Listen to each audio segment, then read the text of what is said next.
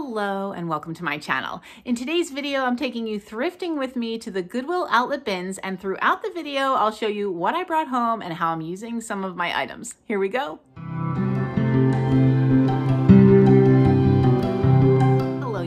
I just wanted to take a minute because I'm structuring this video a little bit differently. I'm taking a cue from my friend Julie over at Thrilled Thrifter. She shows her haul throughout, which requires a lot of work. I admire her for doing it. It's a different way of editing and it requires a lot of editing time. But for this particular haul, because Chris and I went to the bins and we were there for a while, I got a ton of footage. And if I had done all the footage and then at the end done the haul and how I'm using the items, the video would have been an hour long. So what I did instead is I'm splitting the footage. There will be 2 bins videos. So this is part 1, and then there'll be a part 2. And within each bins footage video, I'm showing the pieces that I pulled that you might see in the bins. One caveat, I did hold on to several Christmas items that I'm keeping. So any Christmas items that I'm bringing to my little resale booth, I will show you within this video. But I'm holding on to the ones that I'm keeping for myself for a collab that I'm participating in, hosted by My Blessed Nest and the Collection Vintage towards the end of the month. I forget the exact date. It's at the end of November. So you won't see the Christmas items that I'm keeping for myself. You'll see the ones I'm bringing to my little shop, and then you'll see lots of other things and how I styled them in my home throughout the video. So let's go ahead and go to the Goodwill Outlet Bins.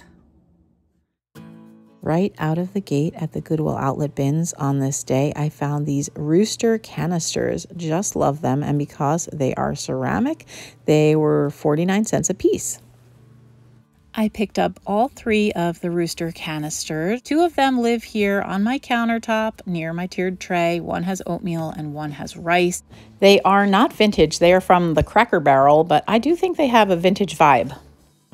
They are in really good shape. You could see just minor little chips. There is a chip on the back of the large one, but it's not going to be immersed in water or anything, so I'm not too worried about it. And the third one we set aside and put on top of our refrigerator because there's no room really on the counter for 3, but I think it looks cute here with my little egg basket on top of my fridge, just adding a little festive flair up here. In the same box, I found a piece of Longaberger pottery. This is something I started finding at thrift stores last year. I do not have this one. I mostly have smaller ones, and I really like this one because it has a lid on it. Some of the Longaberger pottery pieces have embellishments either in blue, green, or burgundy, which were the popular colors at the time it was made, but I actually prefer the plain ones the best, followed closely by the ones with blue. I put my little piece of Longaberger here on the shelves at the bottom of my stairs. Sorry for the funny lighting, always hard to film down here, but you can see to the left of it are 2 other little ones. I think those are meant to hold votive candles. Not entirely sure, but they're super cute.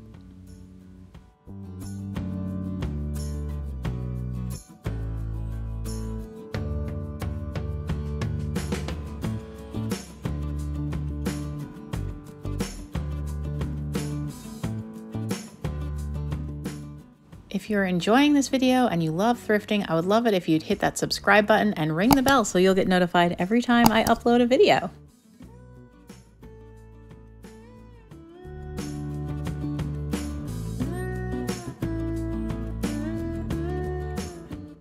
The Vikings are our football team here in Minnesota, and so they're pretty popular. I was looking at this mug potentially to sell in my shop. It does not have any chips or cracks on it, which is what I was feeling around the top for.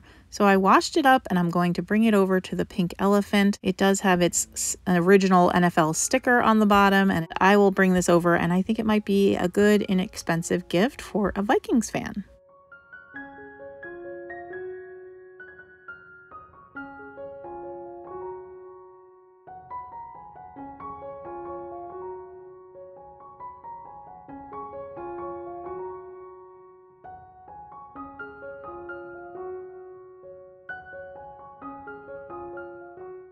And I did actually put this basket in my cart for a while, but I wound up leaving it behind. I mean, it's nice, it's got the nails and everything, but I'm just trying to be selective about what baskets I bring home because I have so many.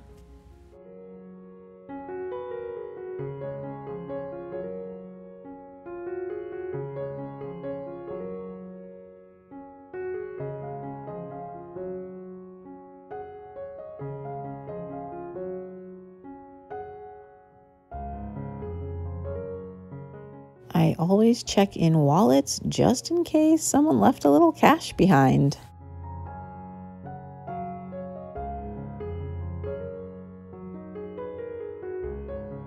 There were a lot of Christmas ornaments in this bin, not really vintage, but just cute ones that I thought I might be able to put in my booth at the Pink Elephant.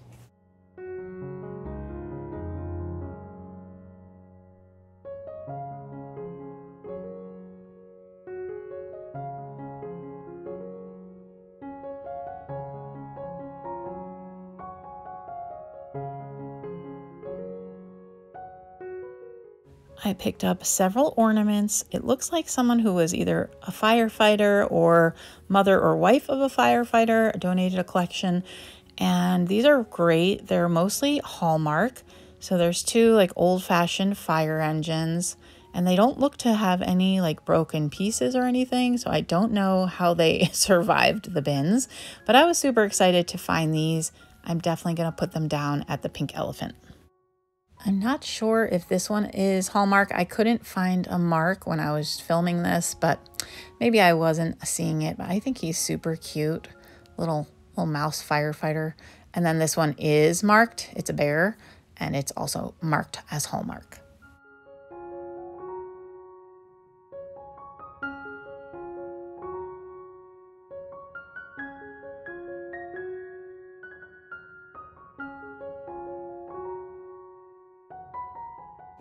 Yep.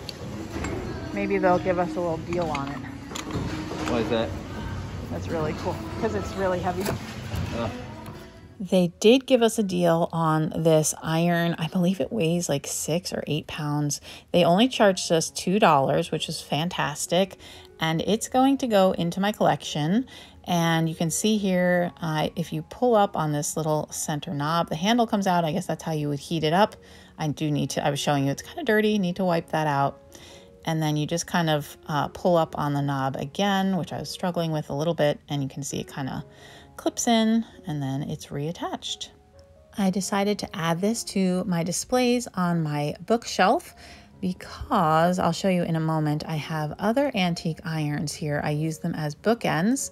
So here's one of them my friend Jamie from Border Bananas found for me, and I forget where I got the other one. I think it was at a thrift store recently. I don't really remember, but I love these two as bookends. Now the one I just got, you'd have to like put on its, flat on its bottom to have it as a bookend. You couldn't use it on its side like these, but I still think it looks really cool in the display. Nice to have a set of 3. Chris noticed this bin had a lot of vintage, and I actually pulled a lot of vintage linens out of this bin.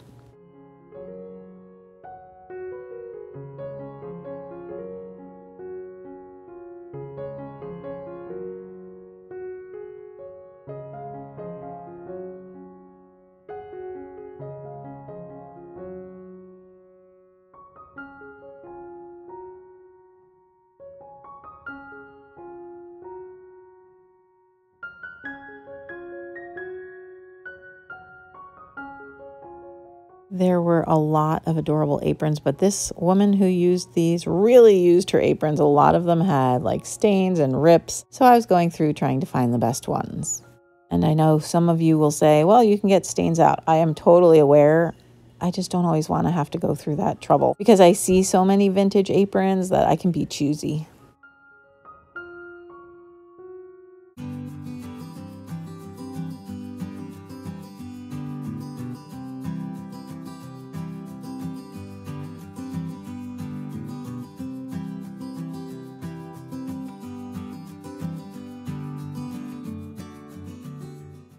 So I brought home several of the aprons. I think this one I'm going to put on my little dress form in my craft room for the Christmas season. It usually stands behind me when I do hauls in my craft room. So I think that will look super cute. It is a little faded on the bottom. I was showing you the tag here. It says Gourmet Gallery. A little faded on the red fabric, but I'm keeping it, so it doesn't really matter. I'm also going to keep this one. I'm probably going to add this to my dress form now with my display of fall colored aprons. I love the orange rickrack on the pocket, and I'm going to keep this one. They clearly were made, I'm guessing, by the same person, possibly from the same pattern. This one doesn't have rickrack on the pocket, but it does have it around the bottom. I just think it's such a cheery pattern. I love this one. It's green with white polka dots and it has 2 pockets, which is so cute. You can see there's a center seam on the waistband, which was a little bit different. I do wonder, like, were they short on fabric and they had to seam 2 pieces together, because there's not usually a seam there. So that was interesting. And that one's in pretty good shape. And then this one, even though it has a stain, I kept it because my room was pink and white gingham when I was a little girl. It totally reminded me of my bedroom. It does have these stains, which I will try to get out. And I loved the embroidery on it. I thought it was really pretty. It's machine embroidered, so I don't know, it could be from the 80s, who knows. And then I did pick up this Christmas table square, and it's pretty, it's in very good shape. And then I picked up this tablecloth. Haven't decided if I'll keep this or if I'll bring it to the shop. And then lo and behold, look what I pulled out of the bins. Now it's dirty, so the color looks a little funky, but it's a pink oil lamp. What? I couldn't believe it. Now this is a tough one. I did try to clean it. I'm going to need to read online, like, how do you clean an old oil lamp? Because I emptied the oil into a jar, so we'll dispose of that properly. But then there's almost like this tar sludge in the bottom. So I might go after it with Dawn. I was thinking of like those commercials where you see like the ducks getting cleaned off with Dawn. So maybe that would do it. But look at the gorgeous color. You can see on the base, that's the true color. It's like that depression glass pink. So pretty. So I think this is going to be gorgeous in my collection once I get it cleaned up. But I'm going to read how to do that.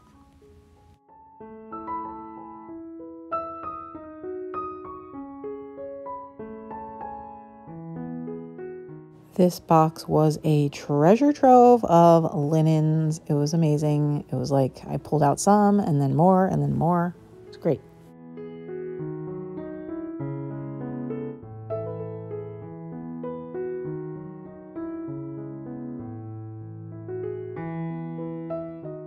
So this was a light blue doily, which I don't have. I've not seen this color before. It's a little faded, but I don't care. It's so different that I'm going to be keeping this one for myself. I'm also going to keep this one. It's a different pattern than I have. It almost looks like arrows or something. I don't know what you would call that, but I just thought it was really neat. And it's a rectangle, which also makes it different from a lot of the ones that I have. This one is really delicate. I'm not sure what I'll use this one for. This might be one that I craft with. Not sure exactly, but it's really thin and delicate. So that one will go into my stash. And then I also pulled this one. I'm sad that this is so dirty. I love this one. Gorgeous pattern. I will try to clean it up. And then I don't know if I'll keep it or sell it. Not sure, but I will try to get out that stain. I also found several embroidered and cross-stitched pieces. This one is stunning. It's butterflies, which I love as a motif, and it's blue and white. Yes, please. So this one I will be keeping. It's gorgeous embroidery with tons of French knots, which I love. And I just think it's so pretty, that ombre effect in the blues. You know, it goes from lighter to darker. Very cool. This person must have liked blue and white because there were several blue and white linens and I was not complaining. So this one does have stains on it, but I might be able to get those out. They are not on the actual like embroidery floss. So that's why I was like, well, maybe I'll be able to get those out. And that one was part of a set. You'll see here, here's another piece with the same flower motif on it. And the not cross stitch, crocheted edge. It is cross stitch, but it also has a crocheted edge, which I thought was really cool. And then here's another blue one, but this one has other colors in it. So this one I'll probably sell. I feel like I have things that look like this. I don't need another one that looks like that. So that one will probably go to the shop. This one is so pretty. Haven't decided what to do with it yet, but look at the crocheted edge on this. It has like 2 colors in it, like a pink crocheted through the white. Very cool. I thought this was really different. This one I think I'll keep for my red, white, and blue decor because it has that true red and then the pretty blue flower. I think that'll be pretty in my red, white, and blue stuff for summer. This is a dishcloth.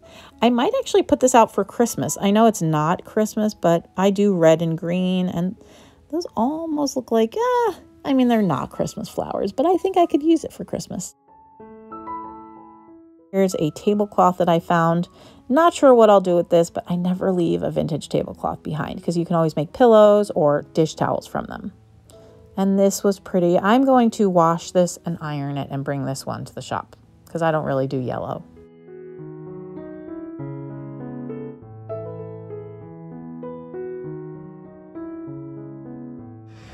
Oh my gosh, it's so cute. I love this so much. Chris just found it. I found this little roast mailing. Is that how you say that? I always forget. Roast mailing piece. It's supposed to be, I don't know, is it like a stein or a pitcher? I mean, obviously it's decorative. That word, N-O-R-G-E, which I'm not even going to try to say, means Norway in Norwegian. And I think it's really pretty. I like the colors. They don't really go with my stuff. Like that orangey red is not my jam. So this will probably go to my shop. I have sold every piece of roast mailing that I've put in my shop. There's a lot of Swedish and Norwegian people here in Minnesota, and they like to collect it. See here, there's a nativity. I had baby Jesus and Mary, and in the next film here, there's Joseph. I reunited them. I could have picked them up for the shop. I didn't think about it, but I knew I didn't want another nativity for myself. Look at this Care Bear Cubs. Oh my gosh, yes. Oh, this is just all of it. Because people buy this stuff even if I don't keep it. Kmart stickers. Old Santa. Yep. Oh my. Avon. Fantastic. Yeah. What's that Christmas card? And oh my gosh, what is this? This is fantastic. Mob Short, 2003. 2003. Chris is finding all the good stuff. Look at this vintage garland. Made to look like lifesavers and plastic candies. Fantastic. I brought home all of that wrapping paper that you saw just previously. And then I also found this little blue-footed dish. Really pretty light blue glass, and I don't know when it's from. I didn't try to date it, but I will put this in my shop. This doesn't really go with the look I've been going for in my home, which is definitely getting more like rustic and primitive, but I do think it's pretty and it will fit very well into someone's decor. I originally had picked these up, but then I found Made in Taiwan stickers on them, so they weren't the old glass that I was hoping for, and I wound up leaving them in the bin later on.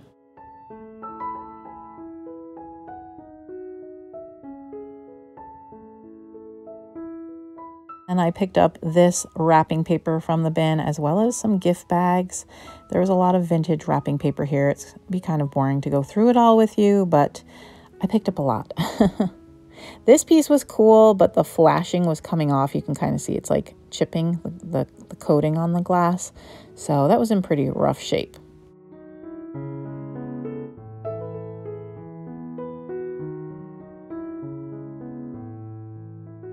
These were cute teapot napkin rings, but I don't really sell napkin rings and I don't need these for myself. I have napkin rings that I like to use pretty much for every table setting these days. I don't really want to have multiple sets, so I did leave those behind.